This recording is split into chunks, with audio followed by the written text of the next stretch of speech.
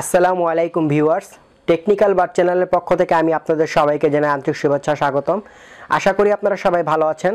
তো আজকে আমি মূলত যে ভিডিওটি নিয়ে উপস্থাপন করব সেটি হয়তো আপনারা আমার ভিডিও থাম্বনেল দেখেই বুঝে গেছেন। তো অনেকেই আমাকে ফেসবুকে নক করেছেন, প্লাস অনেক গ্রুপে আমি পোস্ট দেখেছি তারা বিকাশ অ্যাপে ঢুকতে পারতেছে না। তো আমি এর পাশাপাশি বেশ কিছু ইউটিউব চ্যানেলে ভিডিও দেখেছি যা অনেকেই ভুল ভ্রান্তি বলেছে। তো আমি সেগুলো মেনশন করে বলবো না, কেননা যার যার ইচ্ছা যে টাইপের ভিডিও বানায়। তো আজকে বিকাশ অ্যাপের সলিউশন নিয়ে চলে আসছি আপনাদের মাঝে, এবং তার পাশাপাশি আরও একটি হেল্পফুল ভিডিও বানাবো আপনাদের কাছে তুলে ধরবো, যা আপনাদের খুবই উপকারে আসবে। তো অনেকেই বিকাশ অ্যাপে ঢুকলে এই পপ আপ বাটন চলে আসে যে দি app under maintenance and error অকুরেট error code dash not found, মানে কোডটা দিয়ে not found, close the app. Direct আপনার অ্যাপটি বন্ধ হয়ে যায়, ওই অ্যাপ দিয়ে আর কোনো অ্যাকাউন্ট পরিচালন করা যায় না। এইটার সমস্যার কারণ হলো আপনারা যখন একটি অ্যাপ দিয়ে 5-6টা অ্যাকাউন্ট খুলেন তখনকার ওইটা আপনার অবৈধভাবে হয়ে যায়, অবৈধ অ্যাকাউন্ট হয়ে যায়। যার কারণে বিকাশের বর্তমানে কিন্তু একটি সফটওয়্যার দিয়ে একটি অ্যাকাউন্ট খোলা ভালো, কিন্তু আমরা যখন এটার অপব্যবহার করে ফেলি তখন এই বিকাশ কোম্পানি আমাদের মোবাইলের আইএমইআই নাম্বারটি ব্লক করে দেয়, যার কারণে আমরা এই বিকাশের অ্যাপটি আমাদের মোবাইলে ইনস্টল করেও ইউজ করতে পারবো না। তো এটার এখন সলিউশন কি? তো এটার সলিউশন যদি আপনি চান তাহলে সেক্ষেত্রে আপনাকে অবশ্যই বিকাশ সেন্টারে কল করে এটার সলিউশন করা লাগবে। আপনার আইএমইআই নাম্বার ব্লকটি খুলে নিতে হবে। এখন আমি ইউটিউবে অনেক চ্যানেলে দেখেছি তারা রুট করে বিকাশ অ্যাপ ইউজ করার চেষ্টা করতেছে, কিন্তু এখানে আমরা যদি রুট করি তাহলে আমাদের মোবাইলের যে ওয়ারেন্টিটা থাকবে সেটা আমরা হারিয়ে ফেলবো। আর প্লাস আমরা আরও কিছু ভিডিও দেখেছি যেগুলো থার্ড পার্টি অ্যাপ ব্যবহার করতেছে, যেমন ওল্ড ভার্সন যতগুলো অ্যাপ আছে সেগুলো ব্যবহার করতেছে। তো আমরা যদি প্লে স্টোর বাদে যে কোনো সাইট থেকে অথবা যে কোনো ওয়েব ব্রাউজার থেকে যদি কোনো সফটওয়্যার ডাউনলোড করি সেটা থার্ড পার্টি সফটওয়্যারের মধ্যে পড়ে, আর সেটা থার্ড পার্টি সফটওয়্যারের কারণে আমাদের মোবাইল ভাইরাসে আক্রান্ত হতে পারে, প্লাস আমাদের বিকাশ অ্যাপটি হ্যাক হওয়ার সম্ভাবনা রয়েছে। আমরা যদি প্লে স্টোর থেকে অ্যাপটি ডাউনলোড করি তাহলে আমরা সম্পূর্ণ সেফটি থাকবো। আর কোম্পানিতে ফোন দেওয়া লাগবে, অথবা আমি আপনাদের স্ক্রিনে একটি নাম্বার দিয়ে দেবো, সেই নাম্বারটিতে ফোন করলে আপনারা ওইখান থেকেই করতে পারবেন। বিকাশের কাস্টমারদের সাথে সরাসরি কথা বলতে আপনাকে যে নাম্বারটি ডায়াল করতে হবে সেটি আমি আমার ভিডিও ডিসক্রিপশনের নিচে দিয়ে দেবো।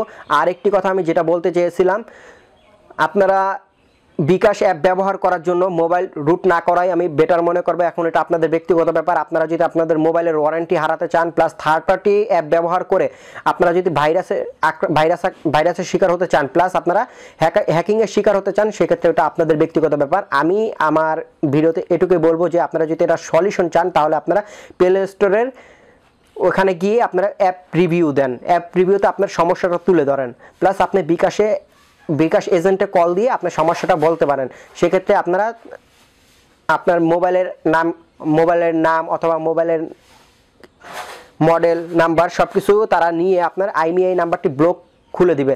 আরও একটি সলিউশন আছে, আপনি যদি আইএমইআই ব্লক না খুলেন সেক্ষেত্রে আপনি অন্য সিম ব্যবহার করে সেই বিকাশ অ্যাপটি ব্যবহার করতে পারবেন। আপনি যে 5টা সিমে বা 6টা সিমে খুলছেন সেইগুলো সিমে আপনার বিকাশ অ্যাপ সাপোর্ট করবেন। আপনি যদি নতুন একটা সিম কিনে সেটা নতুনভাবে খুলে ইউজ করেন সেক্ষেত্রে আপনার বিকাশ অ্যাপটা সাপোর্ট করবে। আর অবশ্যই সেটিং থেকে সিম 1-2 থাকে, সেখানে মেসেজ এবং কলিংয়ের আলাদা করে দিবেন, সিমটা আলাদা করে দিবেন। মেসেজ আসবে হয় 2 সিমে নয়তো বা 1 সিমে, এই ধরনের একটা করে দিবেন, সেটিং করে দিবেন। তো আজকে এই পর্যন্তই আমার ভিডিওটি। আর যদি ভিডিওটি ভালো লাগে থাকে তাহলে অবশ্যই আমার চ্যানেলটি সাবস্ক্রাইব করে পাশে থাকবেন। তো চলুন স্ক্রিনে দেখিয়ে দিচ্ছি আমি আরও একটি কথা বলতে চেয়েছিলাম, সেটি কি। তো আমি বলেছিলাম যে আমার ভিডিওতে বিকাশের পাশাপাশি আমি আপনাদের আরও একটি সারপ্রাইজ দেব। সেটি হলো আপনার এখানে দেখতে পাচ্ছেন আপনারা অনলাইনের মাধ্যমে জিডি করতে পারবেন। এখন থেকে আপনাদের থানায় যাওয়ার কোনো ঝামেলা নেই, আপনারা ঘরে বসে অনলাইনের মাধ্যমে জিডি করতে পারবেন। আর সেটা 3টি ধাপে করতে পারবেন। সেগুলো কি অবশ্যই সেগুলো আপনার এখানে সব কিছু দেওয়া আছে, আমি আমার ভিডিও ডিসক্রিপশনের নিচে একটা লিঙ্ক দিয়ে দেবো, জিডি করার লিঙ্ক দিয়ে দেবো। আপনারা ঘরে বসে মাত্র খুব কম সময়ে জিডি করতে পারবেন। কীভাবে জিডি করতে হবে এখানে সব কিছু দেওয়া আছে। মাত্র 3টি ধাপে সম্পূর্ণ হবে ডিজিটাল জিডি। আপনার এটা হলো 3টি ধাপ। কি হারানো এবং প্রাপ্তি সংক্রান্ত জিডি করুন। হারানো বা প্রাপ্তি সংক্রান্ত জিডি অর্থ হয়তো কী বুঝে নেওয়া হয়েছে, যেমন আপনার মোবাইল হারানো গিয়েছে, হয়তো একটি ভোটার আইডি কার্ড হারানো গিয়েছে, পাসপোর্ট হারানো গিয়েছে, ইত্যাদি ইত্যাদি। আপনার যত কিছু হারানো যাবে সেগুলো আপনি সেক্ষেত্রে আপনি জিডি করতে পারবেন। আর আমাদের যদি মোবাইল হারিয়ে যায় সেক্ষেত্রে আমরা ঘরে বসে ভাবি যে আমরা আজকে থানায় যাব এরকম ভাবতে ভাবতে কোনো এক সময় দেখা যায় আমরা থানায় যাওয়া হয় না, জিডিও করা হয় না। সেক্ষেত্রে আপনারা অনলাইনের মাধ্যমে খুব সহজে জিডি করে নিতে পারবেন। অনলাইনে জিডি কপি ডাউনলোড, আপনারা এখান থেকে অনলাইনে জিডি কপি ডাউনলোড করে নিতে পারবেন। জেনে নিন জিডির সর্বশেষ অবস্থা। আর এখানে দেখতে পাচ্ছেন জিডি আবেদন করতে যা যা প্রয়োজন হয়, আপনার জাতীয় পরিচয়পত্রের নাম্বার, আপনার সচল মোবাইল নাম্বার এবং আপনার জন্ম তারিখ, আর কিছুই না। আর 3টি ধাপ এখানে সব কিছু দেওয়া আছে, দেখুন আপনারা এখানে সব কিছু দেওয়া আছে। দ্বিতীয় ধাপ সব কিছু, তৃতীয় ধাপ আপনারা এখান থেকে সব কিছু পড়ে নেবেন। আর এটা যেহেতু নতুন, এখানে অনলাইনের মাধ্যমে জিডির ব্যবস্থা করা হয়েছে, আস্তে আস্তে আপনারা আশা করি এখানে আরও বেশ কিছু হয়ে যাবে, অ্যাড হয়ে যাবে। তো এখানে জিডি করার জন্য আপনার সর্বপ্রথম আপনার স্মার্ট কার্ডের অথবা এনআইডি কার্ডের 17 ডিজিটের সংখ্যা লিখতে হবে। 17 ডিজিট যে আইডি নাম্বারটা থাকে সেটা সহ লেখা লাগবে। আর জন্ম তারিখ, আপনার স্মার্ট কার্ডে যে জন্ম তারিখটা লাগবে সে থাকবে সেটা।